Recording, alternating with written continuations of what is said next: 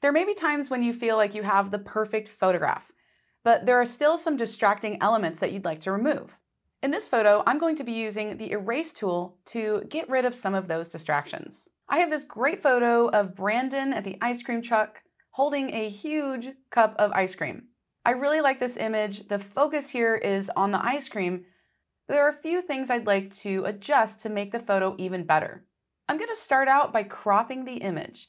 There's some space on the right here that's a little bit bright, and it's pulling my eyes away from the ice cream. So I'll go over to Composition AI, and I'm going to click on that top right corner of the image and drag it down.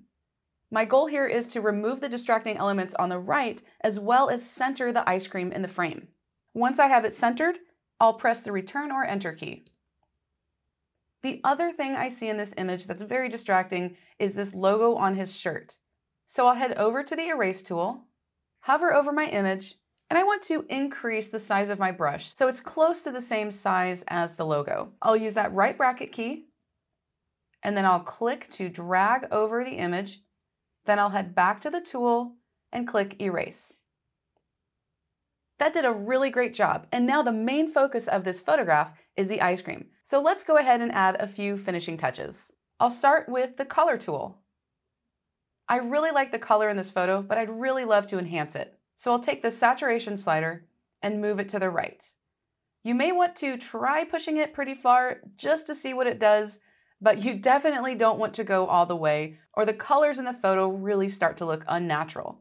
So I'll pull it back, and then to check my work, I'll toggle this tool off and on, and that really enhanced the colors.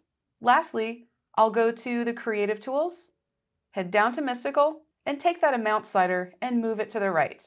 That did a really great job of adding contrast, which helps to darken the background of the photograph. And because our eyes are drawn to the brighter parts of an image, now the ice cream stands out even more.